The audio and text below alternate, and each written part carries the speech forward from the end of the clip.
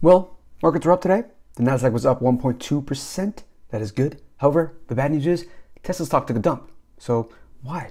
Why is Tesla stock a high-tech growth company, very strong, fundamentals are great in the business? Why is that down while all of tech is up? Well, let me tell you. It's because Elon Musk is tweeting like a madman. Let him have his opinion. I don't really care what he says. Everybody's free to have their opinion. However, he is the CEO of Tesla and the CEO of Twitter, and right now he is tweeting all these politically biased, not politically biased, but politically leaning tweets. And right now people are perceiving that as, hey, Elon Musk is tweeting like a madman about this party or this party, and that is not helping them gain advertisers, which advertisers help pay for the Twitter business, and therefore no advertisers are coming on the platform. He will have to be selling Tesla stock in order to fund the operation to Twitter. So it's all perceived notions. However, you know what? I think in the short term, this is going to be a damper on Tesla stock. But for me, I think it's a buying opportunity. So I'm just adding to Tesla whenever there's an opportunity to buy. And right now, we're getting every opportunity that we're going to get, and we're probably going to have another leg down too, as these moments in time happen. So Elon Musk, no one's going to stop him from doing what he's doing. He's the boss. He's the main guy. So is anybody going to stop him from tweeting like a madman? The answer to that is no. So my outcome is, hey, we're going to have a prolonged opportunity to add to Tesla stock for the long term. So jumping into other news, Microsoft they really want to buy Activision Blizzard. They want to close their $69 billion deal with Activision Blizzard, but there's something in the way. Last week, the FTC, the Federal Trade Commission, they sued to block the deal.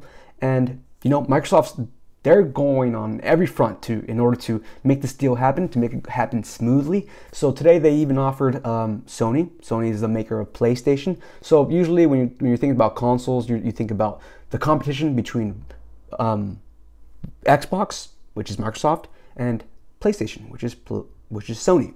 So today, Microsoft offered Sony to have the Call of Duty franchise, and Call of Duty is like the main fighting point that everybody wants right now. It's the most popular game in the world right now. So right now, Microsoft just said that they will offer Call of Duty to Sony, and they can have it on their PlayStation Plus subscription service. So Sony has the PlayStation Plus subscription service where you just pay a flat fee every month and you get to play all these games.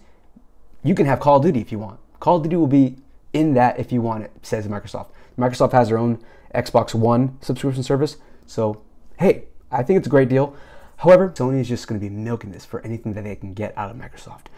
What do I think? I think that Activision Blizzard is a great franchise. I love the Call of Duty franchise that we just spoke about. And I also love, and I watch probably every day, I watch professionals and grandmasters play StarCraft. So StarCraft's pretty much like 3D chess. Economies have to be built, and you build armies off those economies, and you try to destroy your opponent pretty much. It's pretty sick. I used to play it back when I was in college. I sucked, but now I just like watching grandmasters play it as I just play out my phone or do something else or listen to podcasts or something.